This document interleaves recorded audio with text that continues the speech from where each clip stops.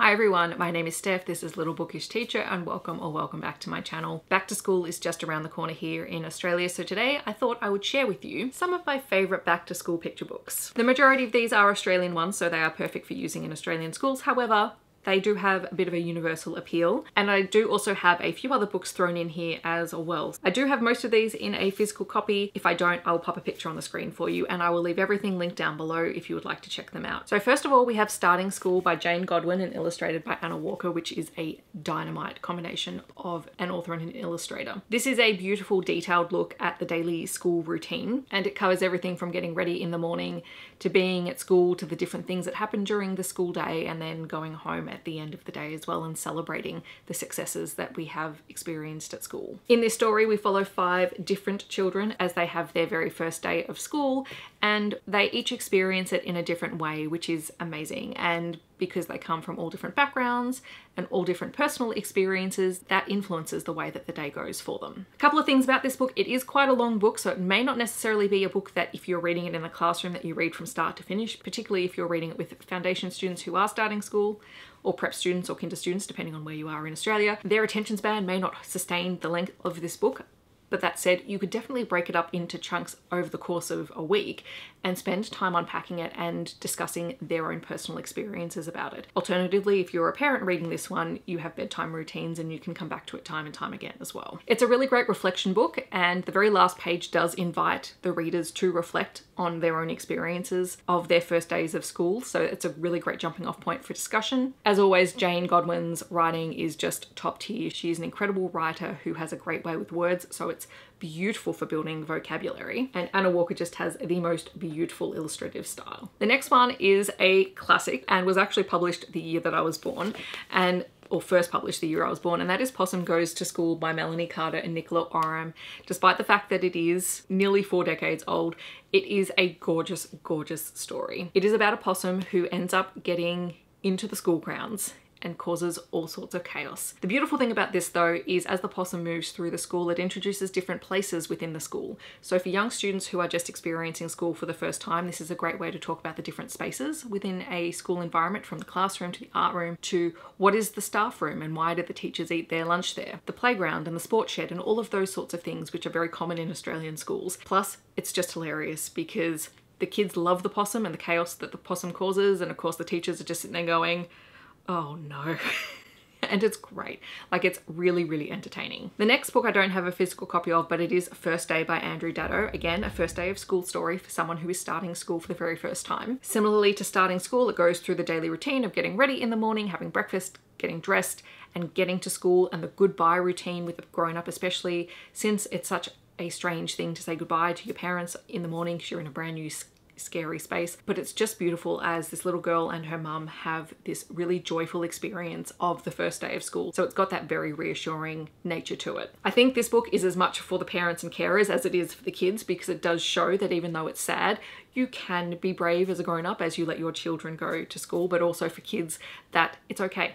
And at the end of the day, you're going to have a great time and you're going to see your parents again at the end of the day, and all is good. The language in it is simple and gentle and to the point, and it makes a really good quick read because it's not text heavy. Also by Andrew Daddo is Old Friends, New Friends, which this one works particularly well for grade 1 students who have experienced a first year of school but are starting the second year and finding that things are not quite the same as they were at the end of last year. And I know as a foundation teacher, I wish I'd had this book at the end of 2022 when I was talking to my students about what starting grade 1 looks like, because this one is about when you go into your new classroom and you're expecting to see all of your old friends in the classroom and you don't have all of your old friends in the classroom. You have to make new friends, and that is probably the scariest thing after the first day of school, is the first day of the second year when you don't really know what to expect. The main character in this story has come to school.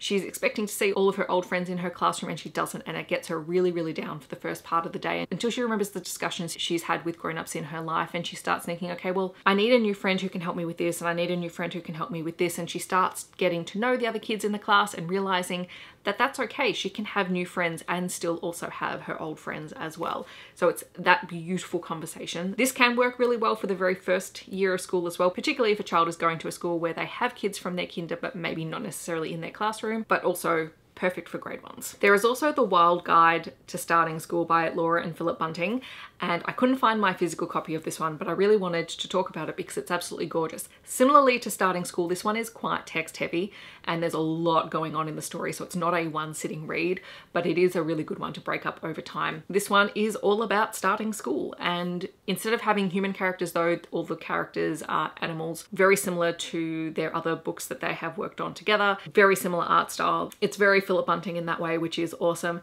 But it does go through the starting school routine, the morning, what actually happens at school, what sort of things do you do when you're at school. This one also has some things that you should do and some things that you shouldn't do, which is also a really great discussion point. And as a teacher, I have used this one and pulled out one page, and we've just unpacked that one single page that relates to whatever conversation that we're having during our startup program. There is also Going to Big School, and this one is by Laura King and illustrated by Danielle McDonald. This is about Ava and Jack, who are both starting school. They've never met each other, but they become fast friends on the first day of school as they get to know one another. They both experience the day differently. Jack is quite nervous. Ava is just a ball of excitement through the whole day. They find that they enjoy doing things together and that they include each other when the other person is feeling a little bit shy. I love that we have two different perspectives in this story and that they're contrasting perspectives of the experience. I also really appreciated in this story that at a drop off and pick up, you have different people dropping them off and picking them up. It also has a discussion in here about kids who go to aftercare. So in this story, we have parents who do pick up the kids and drop them off, but there's also babysitters who pick up the kids at the end of the school day.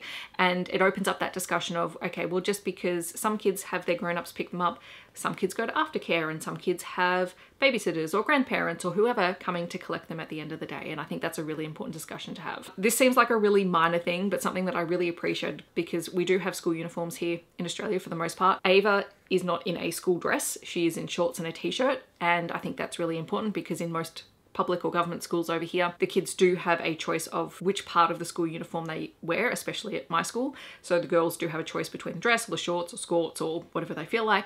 And I like that in this book, she's not wearing a dress, because the thing that I have noticed about some of these others, that tends to be the pattern, but she's not in this, and I just thought that was a really cool little feature. I also just love the really bright, bold and colourful illustrations. They're just absolutely eye-catching. Another one I read was First Day by Margaret Wilde. I'd not actually seen this one, but I found an ebook copy of it, so I was able to read it for the first time for myself. This is another text-heavy one, so again, something you'd probably break up over time, but it is a beautiful story about a number of children who are starting school and who do go through the motions of the school day and who experience things in a different way and have to learn to make friends and figure out their new school environment. So it was lovely. Margaret Wilde is a very, very well-known, beloved children's author here, and I'm really annoyed that I didn't realize that she had a first day of school book because it was great. There is also Maddie's First Day. This is by Penny Matthews and illustrated by Liz Anelli. This is a really, really gorgeous picture book as well. Again, it's Maddie's first day of school. As in all of the other books, she gets ready in the morning. She does all the usual things about getting her school uniform on, putting on her school shoes, but it does also include the fact that she brings along something special to her to school to help her be brave because she is nervous about her first day. And I like the inclusion of that because a lot of kids do that.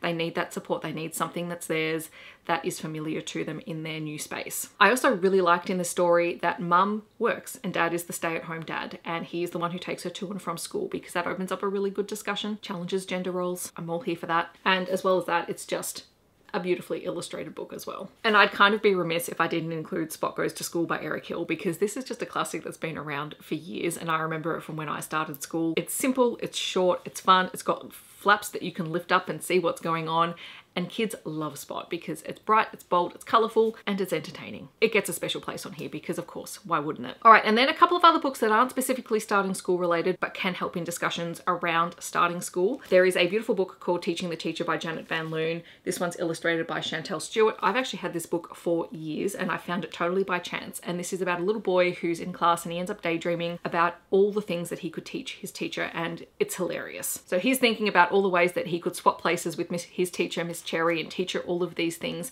I have used this in my classroom pretty much every year that I've taught foundation, as I've had the kids tell me what they could teach me. And I think it's a really great way to get to know them. It's a great way for them to showcase the strengths that they have, and then we usually make our own little class book about it. So this is a really great one for the first week of school. Another really funny story is Your School is the Best by Maggie Hutchings. This is about a cockroach who featured in the story Your Birthday is the Best, and this is a sort of follow-up story. It's about a cockroach who tags along to school for the day, causes chaos in the classroom. The poor teacher gets some very unpleasant surprises during this book, but the cockroach clearly loves this child and loves the classroom, and it was just so funny and hilarious. Kids love these stories because they're laugh out loud funny, but it is a really great jumping off point to talk about, well, how is this similar to our school? Not necessarily the cockroach parts, but the things that we do during the day. And then I found 2 picture books on Kindle Unlimited, which was really exciting for me. And these are beautiful books. Again, not first day of school books, but definitely getting to know you books. There is Our Class is a Family by Shannon Olsen.